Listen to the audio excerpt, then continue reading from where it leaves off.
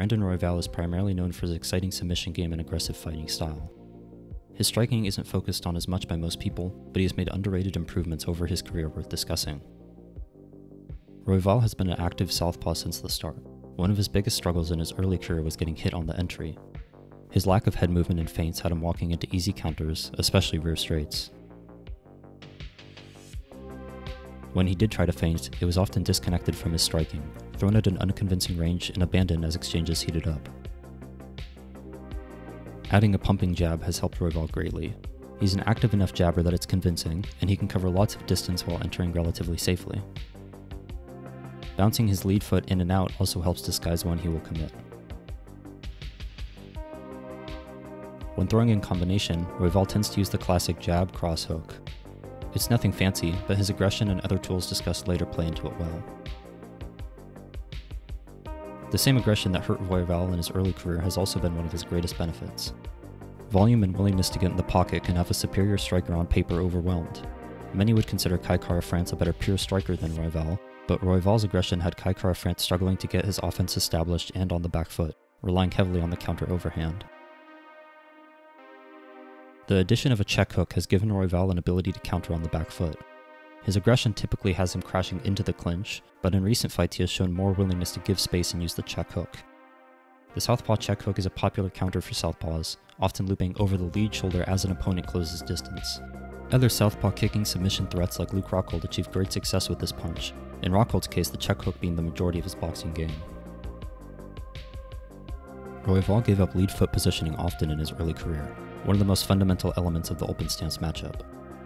Having one's lead foot outside of their opponent's puts you farther away from their rear hand, while putting your rear hand on a straight path to your opponent. Foot positioning gets Royval in a lot less trouble than in his early fights. Part of this is because he fights more assertively for lead foot control, but he also has found a way to use traditionally poor positioning to his advantage. Like in many disciplines where you learn fundamentals, rules of striking are meant to be understood, then can be broken at appropriate times. An example of this is leading with the rear cross.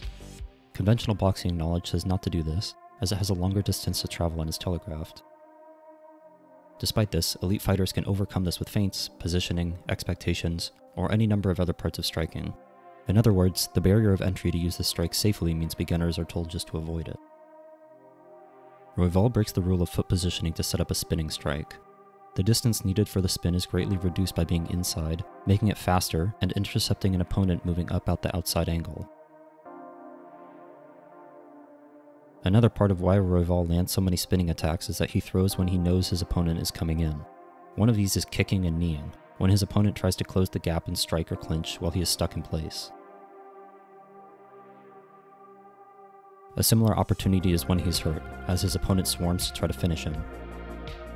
Royval famously rocked Karl with this, but also can be seen trying it earlier in his career.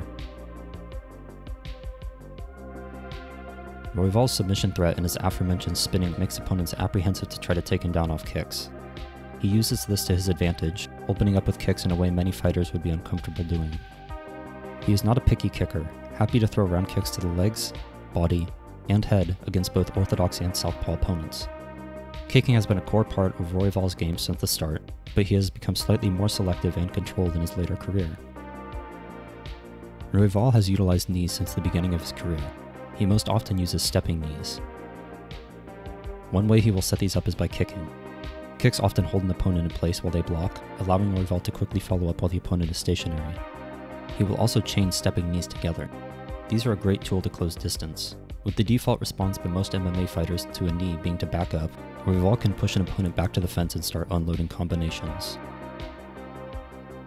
Another benefit to these marching knees is what we see in the Mateus-Nicolau fight. Nicolau sees Royval's first knee coming, so backs up and prepares to counter an out-of-position Royval. Royval instead instantly steps through on a second knee, catching Nicolau in the middle of his attempted counter. Brandon Royval is currently ranked number 4 in the flyweight division. He is the obvious next contender to challenge the champion Pantoja, and claimed on social media he is close to finalizing the fight. This would be a rematch of their 2021 fight, which was the last loss Royval has taken.